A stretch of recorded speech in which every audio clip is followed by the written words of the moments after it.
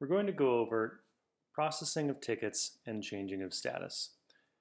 You can see here that most of these tickets are blue, meaning they're pending. That means they don't require immediate attention. The tickets that are red require attention today. Let's take a look at some of these from top to bottom. This ticket here is not assigned to a support agent. That means that no one is going to get a notification when, even if this ticket was pending, or if there's any comments made on this ticket. This is how tickets start off, and PagerDuty alerts us that there's a need to categorize a ticket. But if there's been a comment made, someone needs to be assigned and a date needs to be set to respond. Let's open it up. So here we can see there's a simple issue, and an agent responded to the ticket and asked the homeowner to try something to help his problem out, which is a great start, but this ticket needs to be assigned to somebody. And then, since this is not a priority customer or a E+ customer, we don't need to respond today. We can set this to pending to pop back up.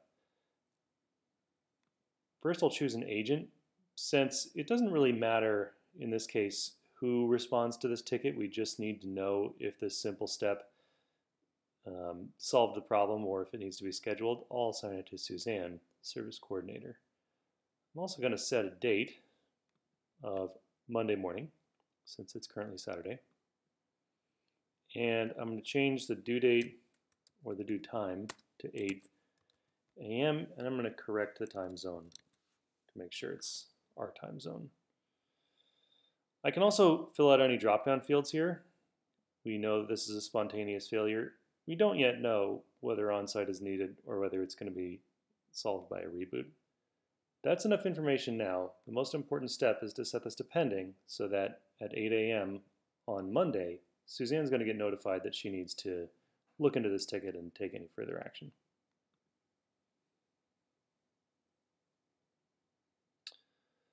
The next red ticket is something that the installer is out or the service technician is working on today.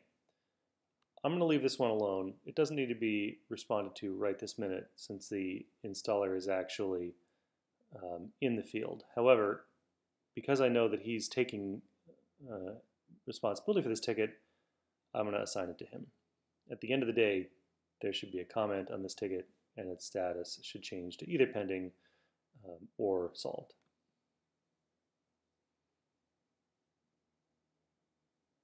Our screen hasn't refreshed, but that should show up here very shortly.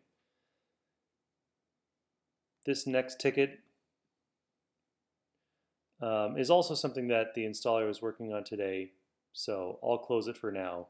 We'll check again at the end of the day to make sure that a comment has been posted and this ticket has been solved or the status has been changed. There we go. We can see that other ticket pop down here. This ticket here just popped back up because we need to ping this client and see if this ongoing issue is addressed or if it needs further action. It's red, so before the end of the day it needs attention.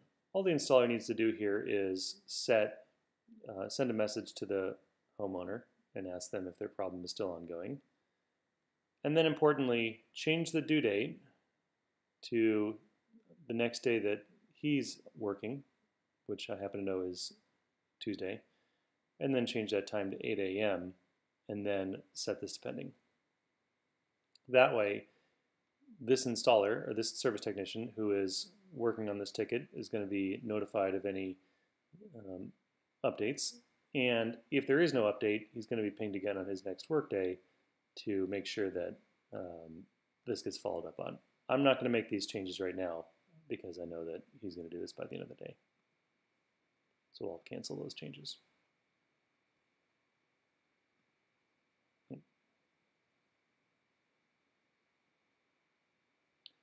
Last is a ticket here that's currently assigned to our service coordinator. Sam made some adjustments and the customer is going to let us know whether or not those were satisfactory or not. It is assigned to the correct person, a service coordinator. The only problem is it's not set to pending. It's still set to open, So she's not going to get notified that action needs to be taken to follow up with this customer if they don't follow back up with us. I'm going to change this to Monday, and you can see the prior due date was set in the past, so that's definitely never going to pop back up. I'll set it for Monday at 8 a.m. The time zone is correct, and everything else is filled out. The important step here is to set this to pending.